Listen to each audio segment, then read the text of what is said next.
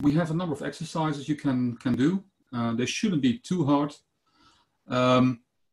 And I hope for a bit of discussion also.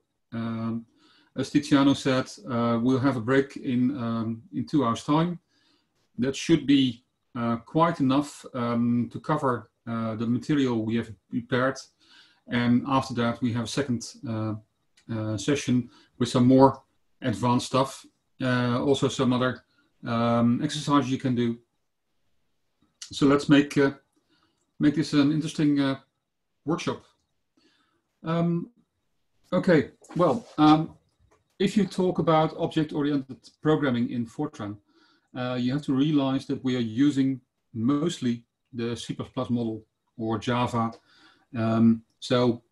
Objects are defined via classes, and they have methods to them.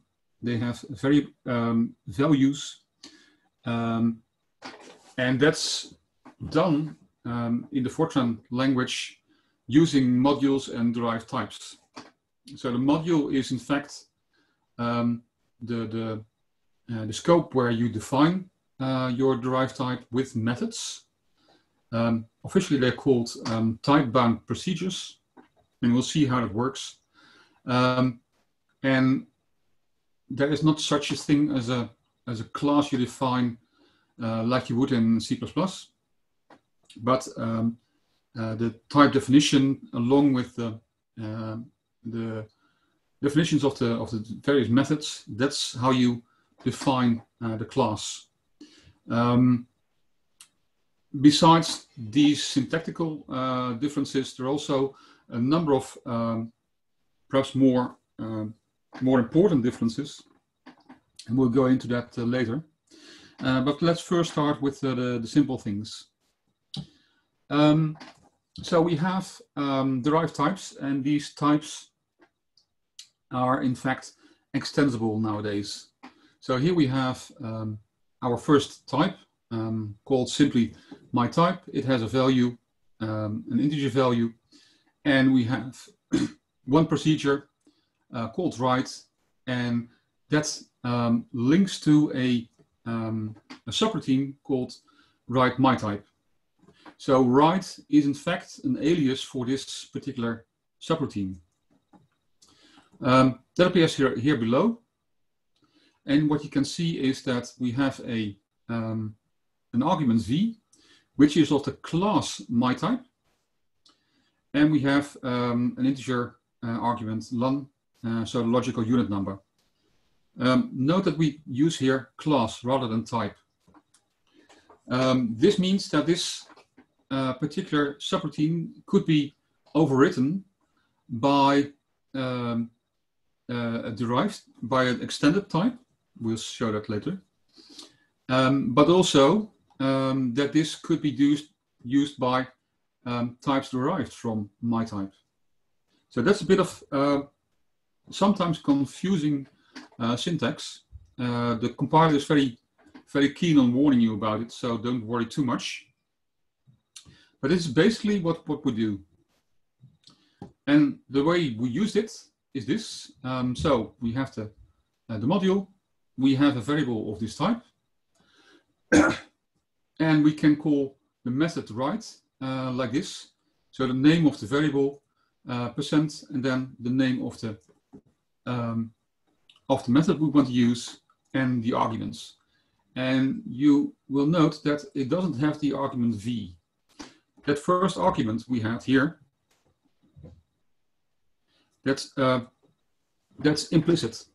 So actually, this could also be called as call write my type v, 10. Well, this is the object-oriented way, and the alternative you can also use if you want. So basically, we have a variable of a type that contains a method write, and we can call that method in this way. It takes a bit of getting used to, but that's the way things work in Fortran, and you'll see very similar things in C++ and Java and you name it, Python. These derived types can be extended. What you do is you have the basic type, in this case my type, with a value of type integer, and you can extend it, giving it a new name, and it inherits in fact all the properties that this one has, and you can add new ones. What you can't do is redefine value to be a real, for instance. So we have to use a different name, but you can override the methods we have. So to summarize this, this new type inherits everything you have in the base type, and you can define new components, and some can be overwritten. So let's continue this. So we have this variable of new type. We can have we can print it, the value, and we have also access to the value of the parent. And this is the way we do that in Fortran. So this is the name of the basic type. You insert it here, and then you get the access to the other values and other methods. Okay, well, this is a bit of syntax. You can't override the values, the variables, components in a type, but you can change the procedures. So in this case, I want the method write to use write my new type instead of just write my type. And this type, this routine now, looks quite similar. Here we have as class my type, my new type. Again, the logical unit number. And now what I do is I invoke the original routine and I put in something extra. That's one way to use these sort of things. It could also be something completely different, as long as the argument list corresponds to the original. So here's a small, more or less practical example. Quasi-random numbers, I wanted to do that because it's actual code I have written and use. So not just a coarse example. So the type is a quasi-random generator. It produces quasi-random numbers. That's a bit different than pseudo-random numbers. This contains a few properties. And here we have a number of methods. So the procedure in it makes sure that variables of this type are initialized. I can restart it because it keeps track of this step size, this step. I can have coordinates for these quasi-random numbers in single precision and in double precision. And to make sure that I can ignore the difference between the two methods, I have this generic one next, which simply looks at the argument I give with it, and it selects either the single version or the double version. So this way you can make you can overload the methods in the same way you can do with an interface outside the object-oriented programming. And here's a small example of how to use that. Quasi-random numbers select points in an n-dimensional space. What I do here is I want to be in a three-dimensional space because my array coordinates is three-dimensional, has 3 elements. So this takes care that we get points in a three-dimensional space. And I sum the value of this particular function over a number of points, and I get the approximate integral. And as you can see, I used a percent notation to to invoke the various methods. That's a very simple example of how you can use these object-oriented techniques.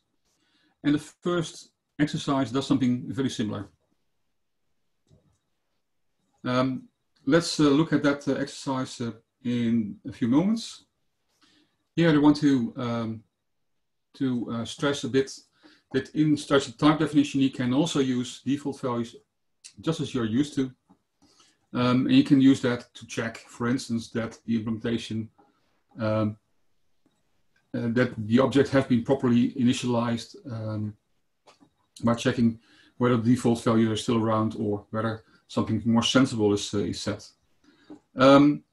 These derived types with methods, with type-bound procedures, work in very much the same way as the ordinary derived types you're used to. So let's have a look at the first exercise. So you can do something more than, oh, where am I?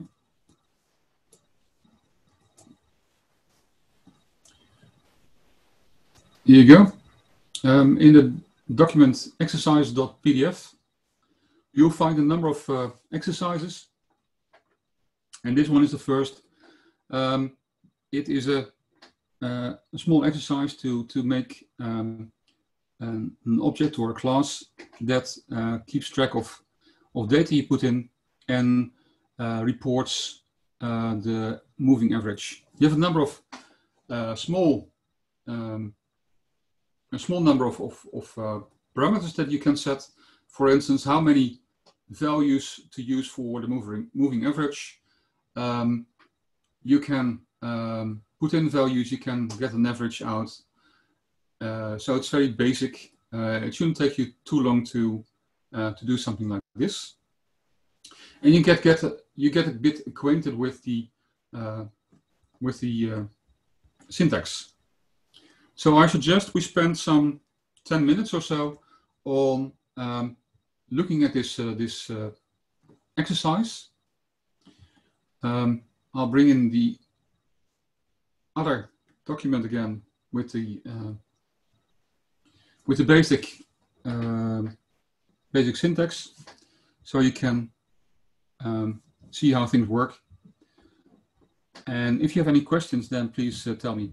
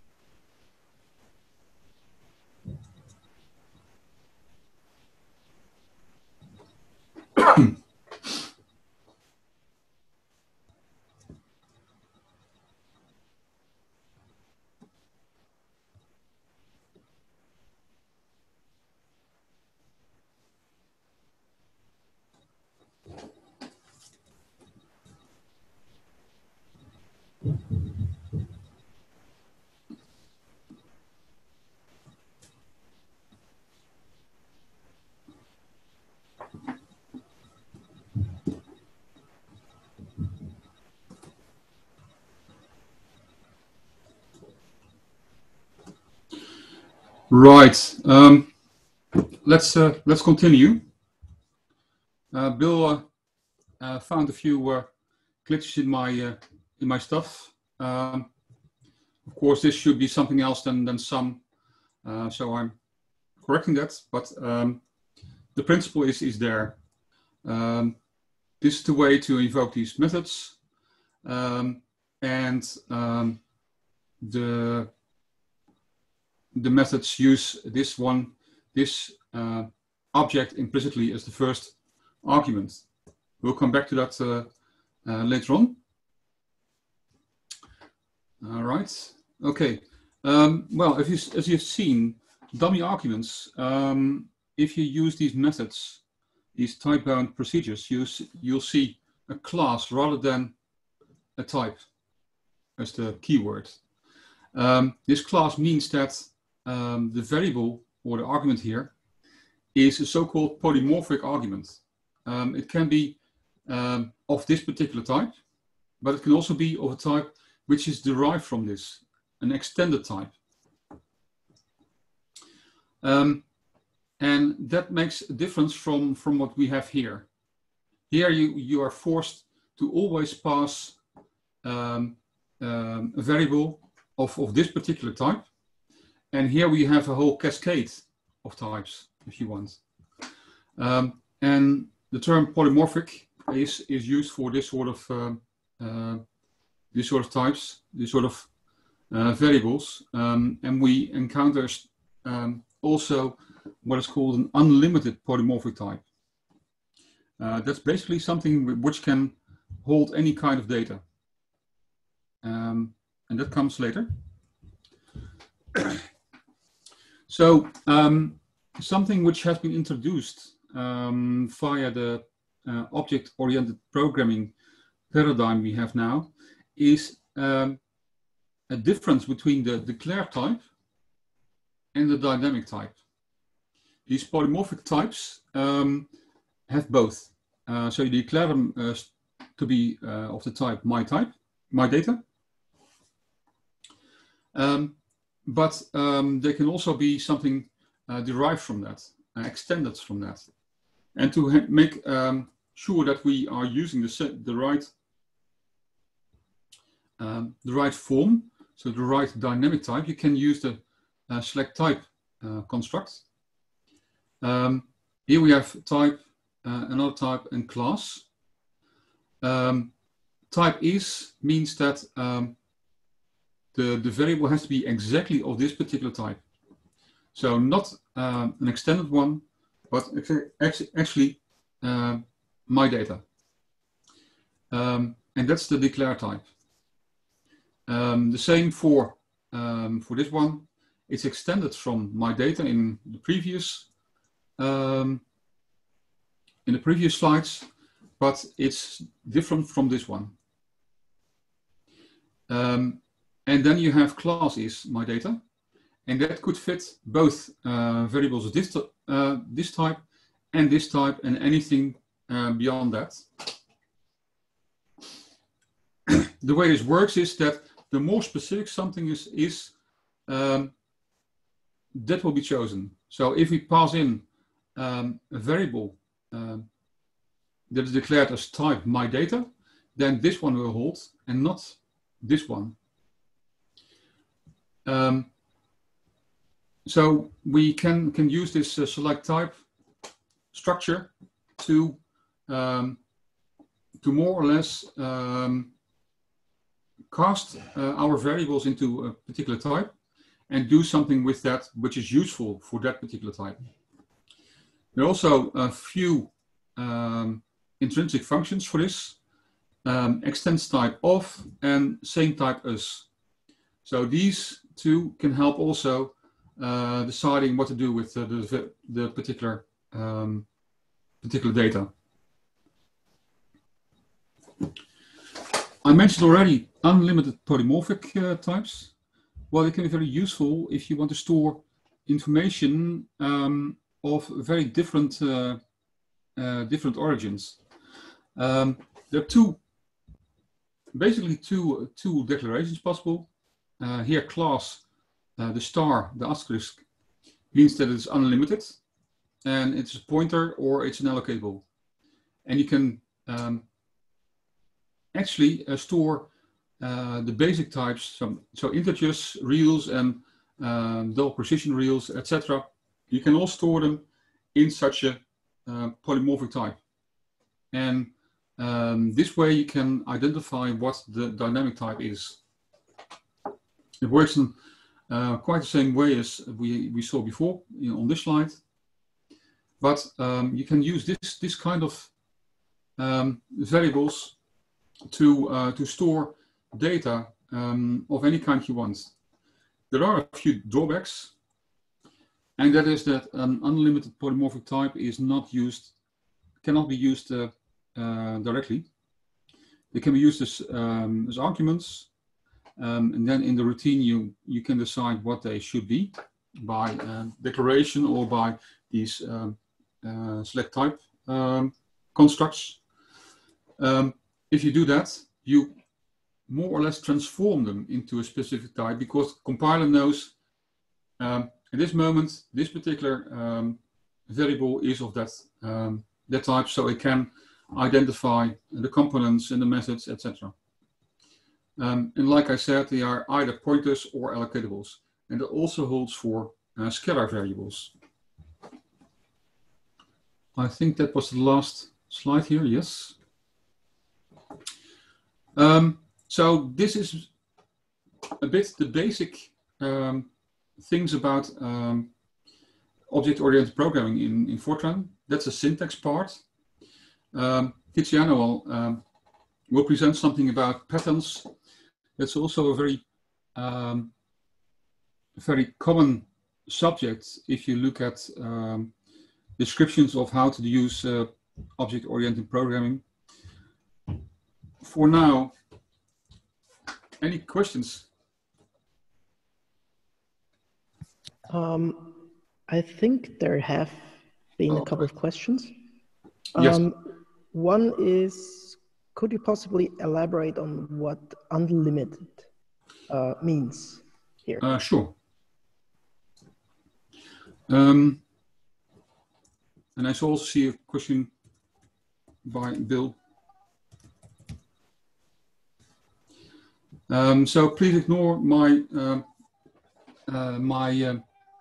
my syntax mistakes.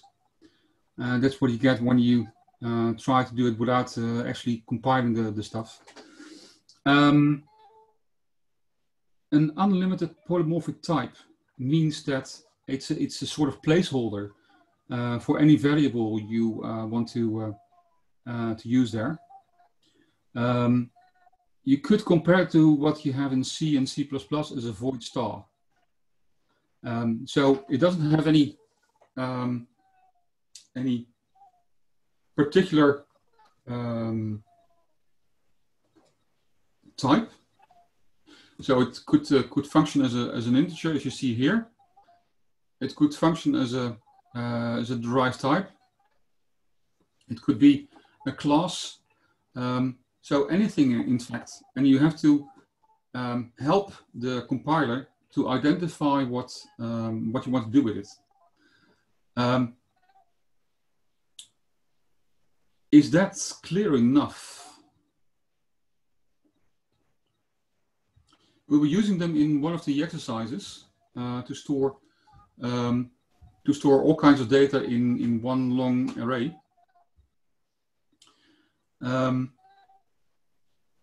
There isn't really much more you can say about them. They can be any collection of data in disguise.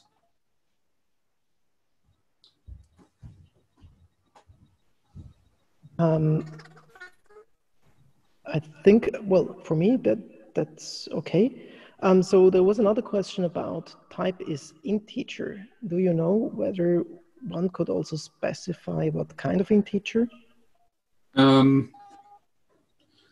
it should be possible. I'm thinking about the syntax for that.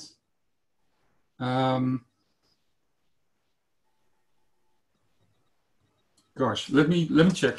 I've got my book. It should indeed be possible.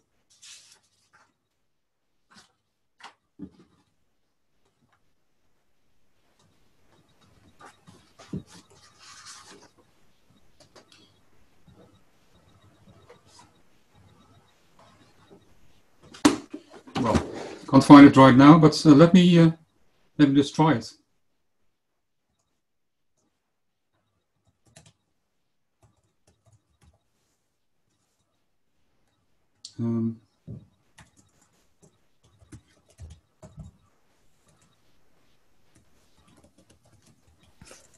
Maybe in the meantime, someone posted a link where to compile Fortran on the fly on the web.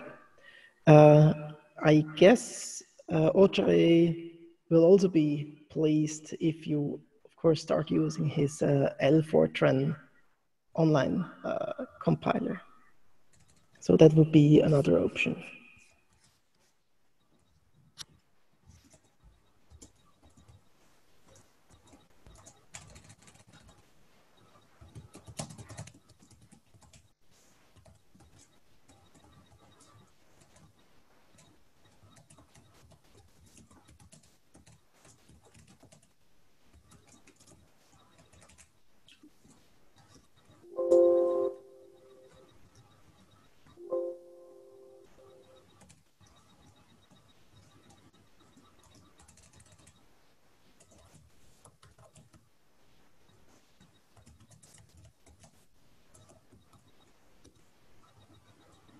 Not a very useful program, but let's see what the compiler makes of this.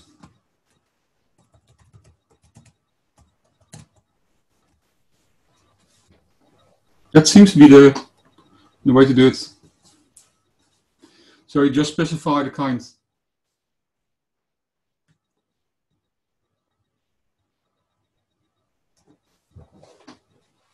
Arjen, are you sure you now don't specify a dimension? Dimension would be no, you can't specify a dimension like that. If you want to dimension, you would get something like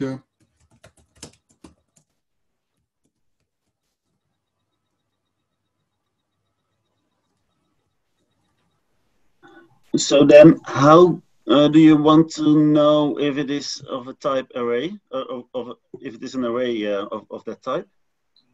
P is declared as a scalar, so it's not an array. If you want to make it an array, you'd have to put parentheses after P in the declaration of class. Yeah, like correct, of course. Yeah. Thanks. The variable has to be an array or a scalar. It can't be either. So you have to specify somewhere in the declaration it has to be an array. Yeah, of course. Clear. And of course, P is not associated with anything, so this compiler could have caught that and given you an error. No, we can try that.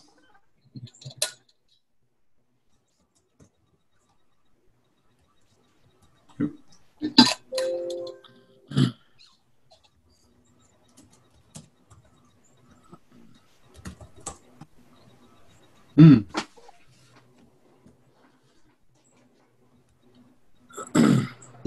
You haven't assigned anything to P, so it doesn't have a type yet. So your select type So it just would falls be through.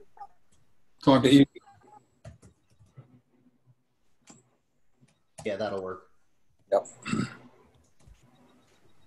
Almost.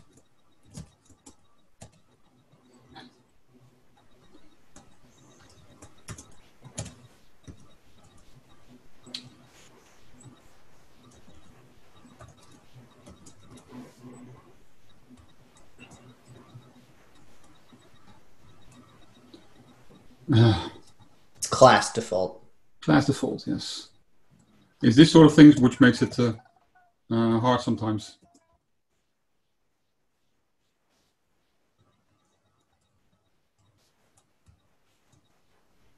Yeah, you're right. So that means that such a variable has a default dynamic type then. Or is that too much, asking too much? Because a pointer which is not initialized is actually undefined, of course. Mm-hmm. The class default matches no matter what. Oh, right. Okay. So it doesn't. Okay. Yeah. Well, that makes sense in a way. So just to show the code again. So if you initialize the pointer P to point to Y, and you make P an array, Yeah. then you might be able to get the first one. I can also make it pass. Come on.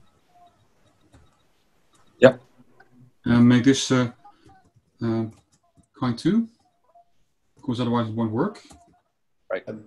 I believe you'll also have to make it a target. Yep. Oh yes, of course. Live programming, right?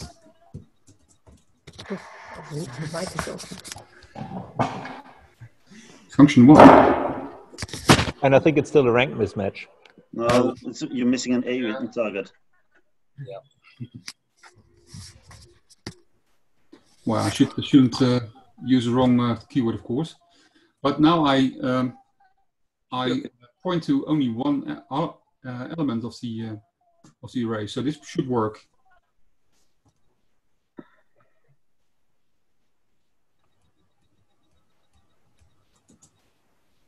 Yeah.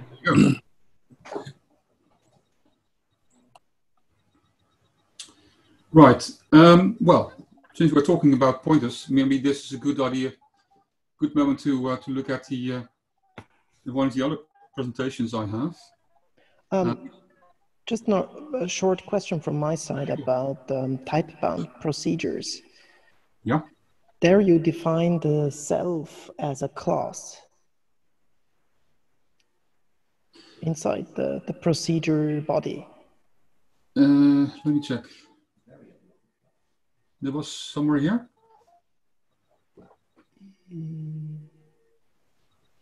Yeah, here you have class my new type. So is it mandatory that you use class, or would it be possible to use type as a kind of like trying to prevent that the function is overridden by an extended type of it? Yes, yeah. I'm always slightly confused about this, but you can indeed say that this is a type rather than a class, but that means that you can't use that type to extend it.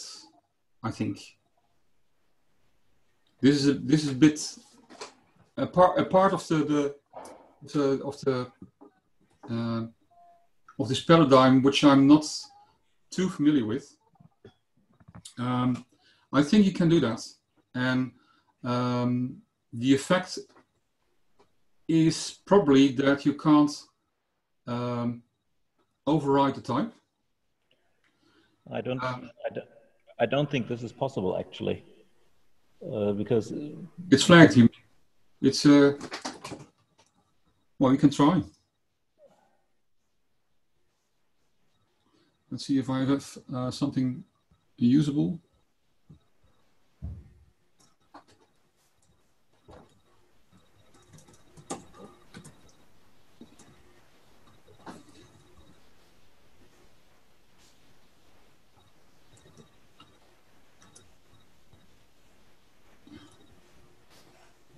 Right, let me take this one.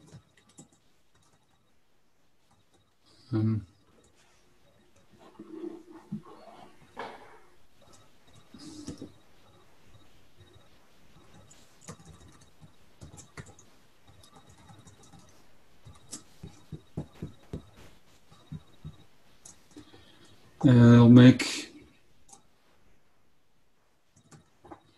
this a type. Yeah, type.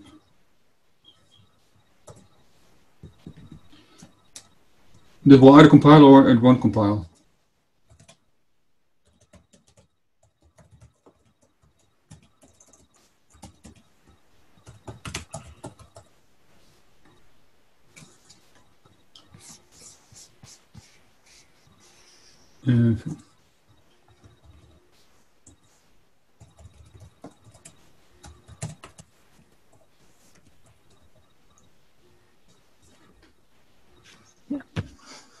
that's what I thought. Oh, right. Okay. Yes. Okay. So by default, what happens here? By default, such a procedure gets as the first argument the class, and here I say it's a type rather than a class. So if we want to do that, then I should actually use no pass. No pass.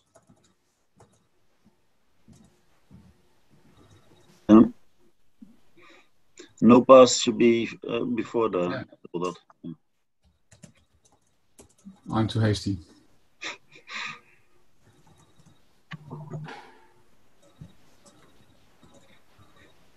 So that works.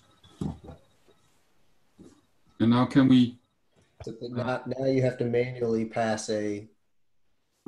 Yes, then you pass it manually. Yes, and that's part of another the advanced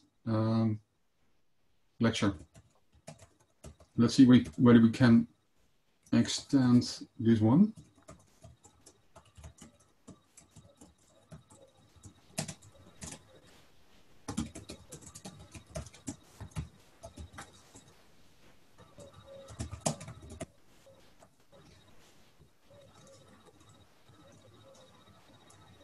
Yeah, it's still possible. But of course, this procedure will take only an argument of this type and not of this type. So it is still consistent. The procedure is still usable, but you have to do you have to pass exactly that particular type rather than a class, either the base class or something derived from that. And I guess you have to pass it now then explicitly. Yeah. Yeah. Well, we will see that later. Yes. Cool. Thanks. Yeah, this sort of things makes it a bit awkward sometimes. I have struggled with that myself, so I'm a bit faster in recognizing than what's wrong than if you really start with these sort of things, and it can be confusing. I must really admit. Okay, well. Any more questions? I saw one thing.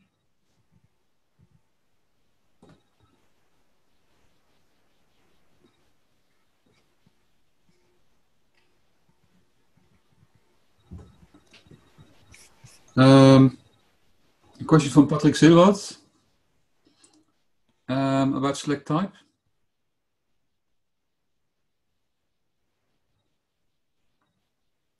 that concerns the fact that you still have to use a select type if you have a polymorphic variable that is set to a certain dynamic type, but the dynamic type is not automatically known.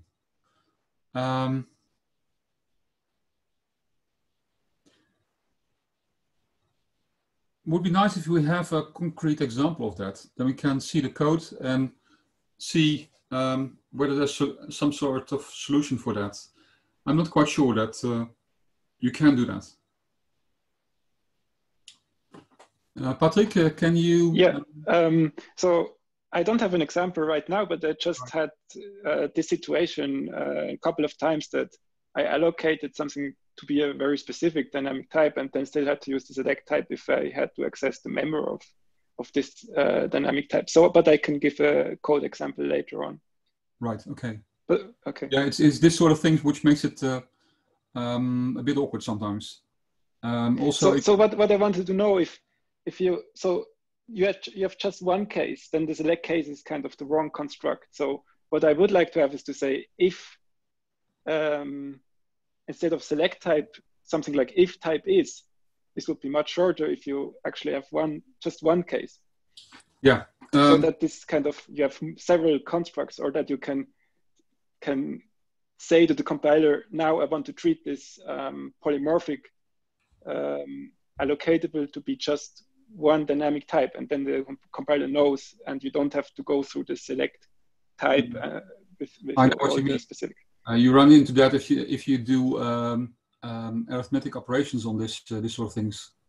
Then the first argument is automatically taken care of, but the second argument, so addition, for instance, let me just try that.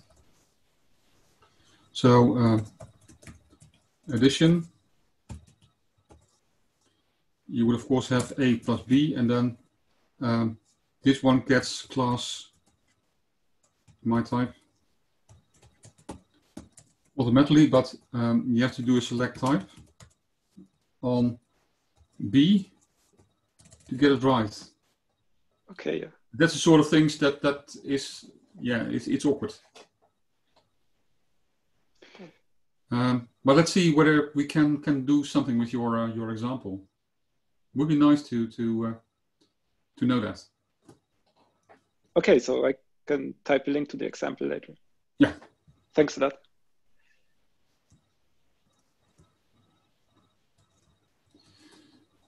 Okay.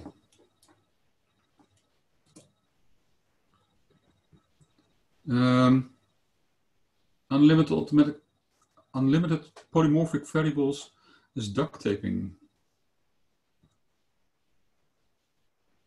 Yeah. Yes, as Brad already said, it's indeed the select type construct that you need to use.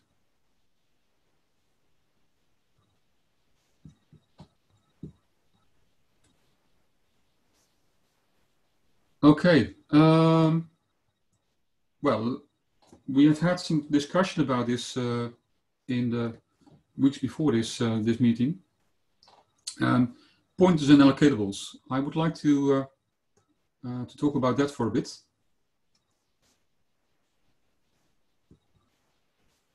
Oops.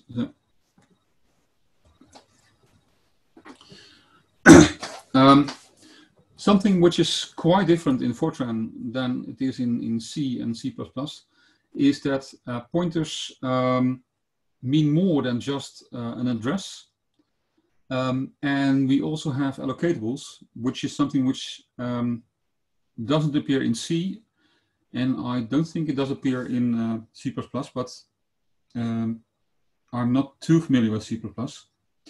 But let's have a look at the pointers and allocatables. In many cases, we can avoid pointers altogether because allocatables are quite suitable, and the compiler can automatically clean them up. So if you leave the routine where you have allocated some memory, using an allocatable variable, that variable will be cleaned up, deallocated automatically, and you don't have to worry about that, which is something I quite like about it. It has been around since Fortran 95, this feature, and Fortran 95 also introduced much more places where you could use an allocatable. Pointers are especially suitable for things like a non-contiguous part of an array. I've got in here a rather strange example, but you can use a pointer to allocate non-trivial slices of an array. So here we have the first part, the first index from this array, 1, 3, 5, 7, 9, and this 1, 2, 6, 10, 14, etc. And this will become a two-dimensional array which only accesses these particular elements of the array. If you need to do something like that, and it's more common to have a slice which selects, say, the second or the third dimension, then certainly use a pointer, because it's not always easy to do that in another way, although you can also pass such array slices directly. Another place you can use them, and allocatables are less useful, are things like a linked list or a tree, even though you can indeed use an allocatable here. I just tried it. I wasn't quite sure that it could. But in general, I'd say allocatables are the way to go. And only if you can't do things that way, then pointers are the solution. Like I said, allocatable arrays and allocatable scalars are automatically deallocated when the routine that contains them contains them as a local variable. You can also deallocate them yourself, like shown here. So you allocate a work array, do some stuff, and you deallocate it. Well, this is very clear also in terms of documentation. So it's clear that you have a local array here and that you don't need it anymore over here. You can also leave this out, and that memory will still be freed because of this particular property of allocatables. That's only possible because the lifetime of such a local variable is quite well defined, and you can't be sure that that is the case with pointers. Pointers could point to anything you have in your program, and the lifetime is simply not easily identified. So with pointers, you have to do that yourself, which is another reason for avoiding them if you can. If you look at pointers in Fortran and you compare them with pointers in C and C++, well, pointers is actually a misleading name for this sort of things in Fortran. Pointers carry a lot of information. They carry the extent of the memory they're pointing to. Sorry, they're pointing to, and that's certainly not the case in C. In C++, as far as I understand, it's also simply the starting address. There's no extra information. In Fortran, there is extra information, and that makes, even if you want to or have to use pointers, that makes it much safer to do that in Fortran than it is in C.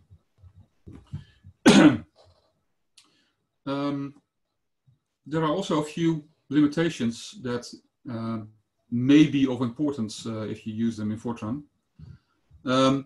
One thing is we don't have any pointer arithmetic, and I don't think it's even possible to do that, because a pointer is not just the starting address, but it carries all that extra information. Also, we don't have these typecasts you have in C and C++. So pointers always have this particular type, and you can't really convert them to another type. You can do that with polymorphic variables, the unlimited ones, or the polymorphic variables you get with classes.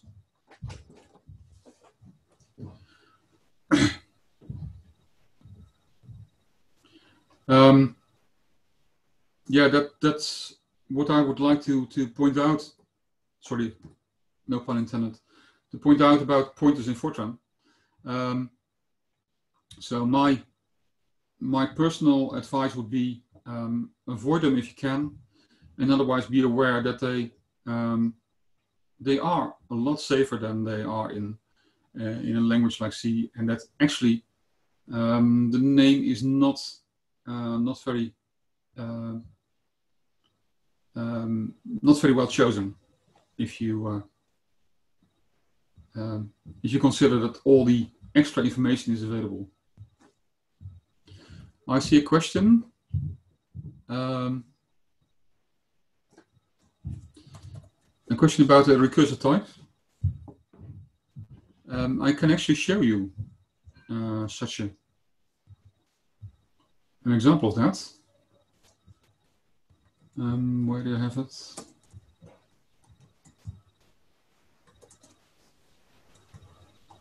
Yes, I looked into this.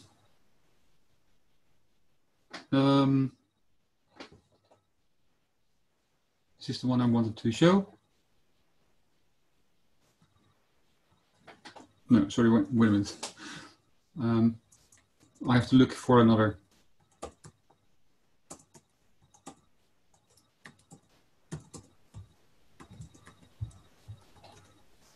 Too much going on here.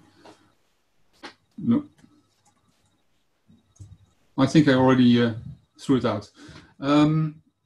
What I wanted to say is that you can use a recursive definition for types to get a linked list. And I'll show you the one I have in the exercises right here. So here I use a pointer, but actually can use an allocatable also.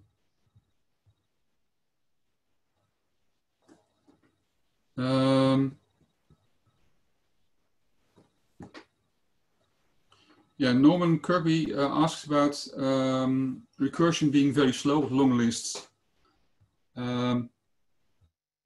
If you have the local pointer into the list, you actually get a shorter list.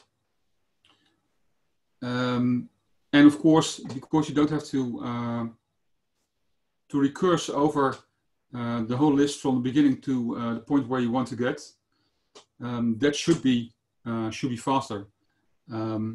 And that's a reason to use pointers also. But be aware that you then don't allocate memory.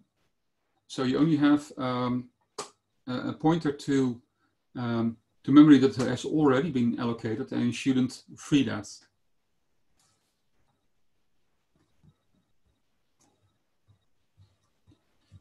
I personally have never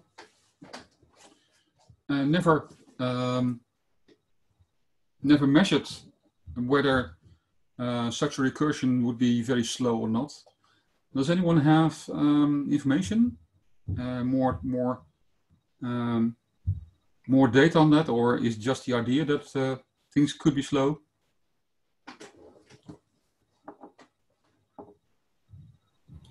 Well, if you have a component that's a pointer in a derived type, the actual content in the derived type is just the dope vector for the pointer.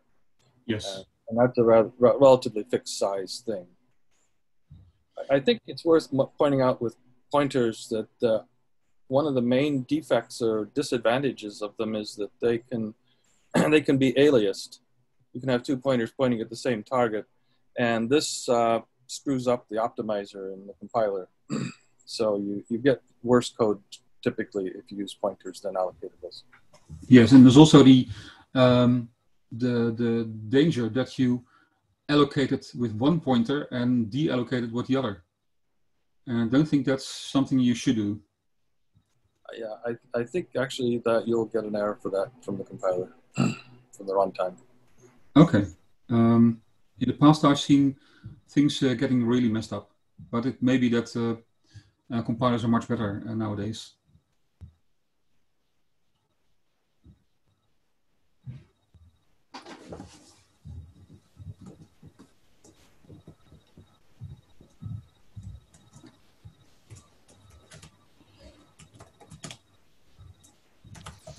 I think this is still an issue because currently I'm hunting a bug where the pointer is associated, but when trying to deallocate, it cannot be deallocated because the target is already deallocated.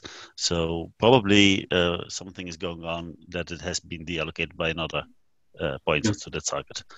So you just get a runtime error. Right. And you could get that, I guess, if you do something like this.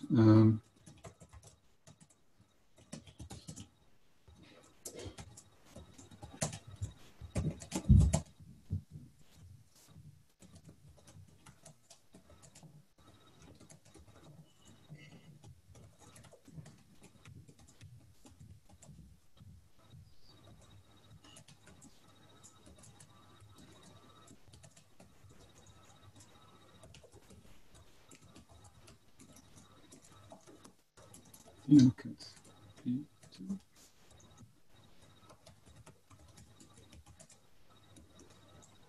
Something like this.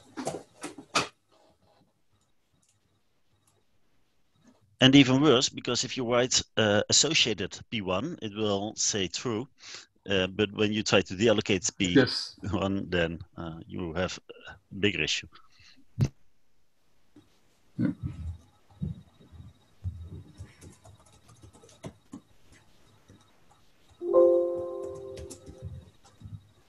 Something of this kind.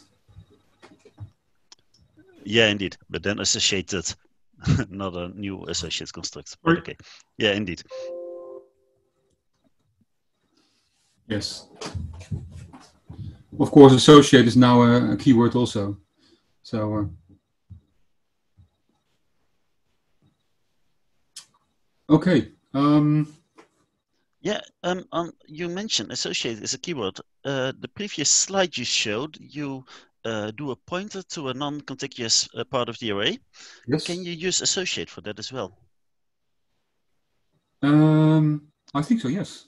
Yeah, so then you don't need the pointer for that kind of statements anymore. I'd rather have associate there, indeed. Yes, but the aliases you get with associate are local. You can't pass them like that to a subroutine. And that is exactly the reason why you like to have it, if possible. Well, we use it in code where the data structures are quite deep. So with these associate constructs, you can get abbreviations of that, which makes the code much more readable. But there are limitations, like I said.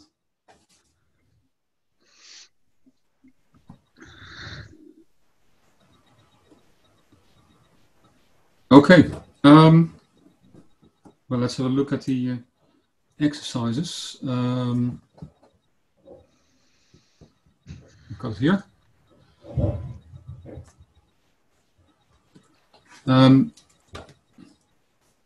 A nice one might be to get a bit acquainted with these unlimited polymorphic variables is exercise number 4. It's not very practical, at least not in this form, but try it. Let's meet again in, say, 15 minutes. And of course, any questions, just go and ask.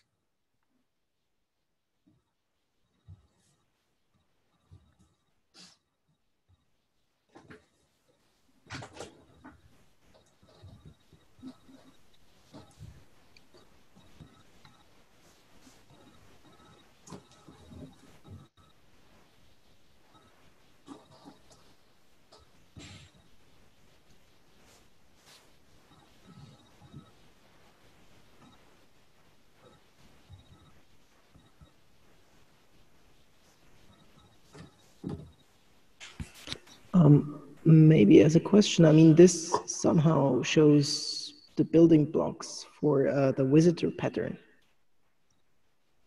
Have you implemented that in full at some point? Have you tried that? No, can you explain it a bit more?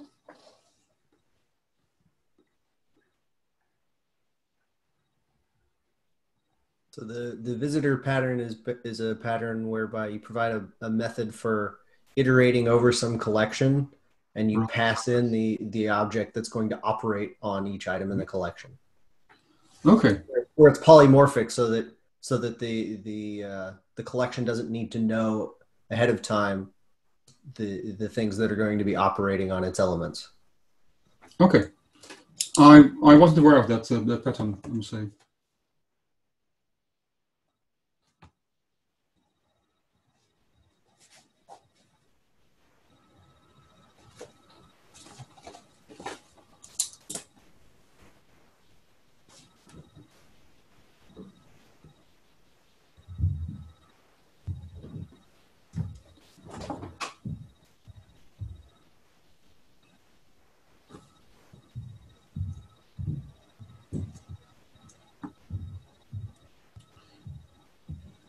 I see on Slack a number of references to online compilers.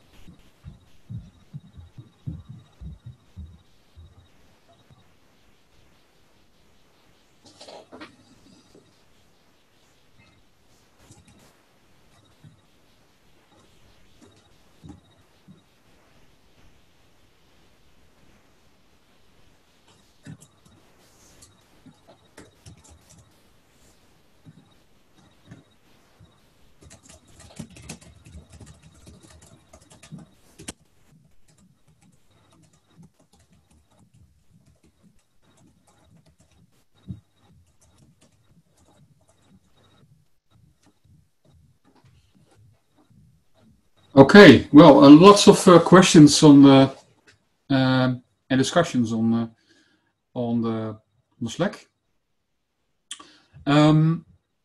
You have been able to do to get something working, or should I still wait for a bit?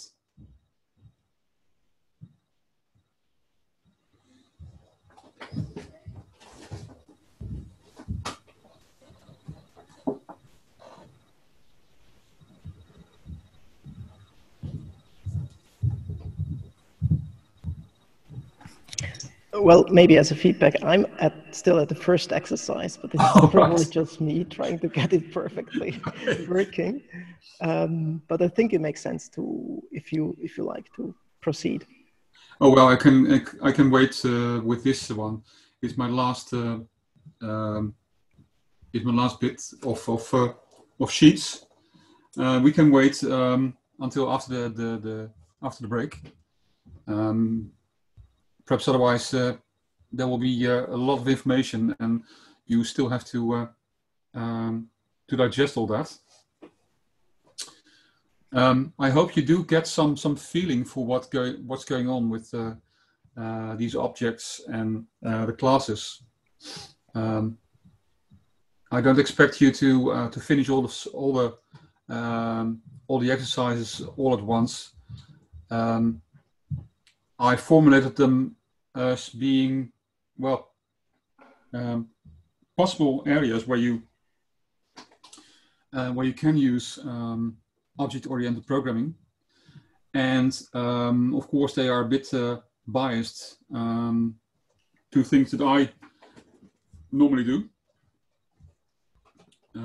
So it certainly will not cover everything you can do with object-oriented. The object-oriented programming style. So that's also something I would like to talk about with you guys. The sort of things that you think you can use OOP for, or where the trade-off between the classical way of working and OOP goes in favor of the classical one. I can think of discussions in the past I've had where indeed the advantages of OOP are not at all clear, or even really hindrance rather than a help in getting things done.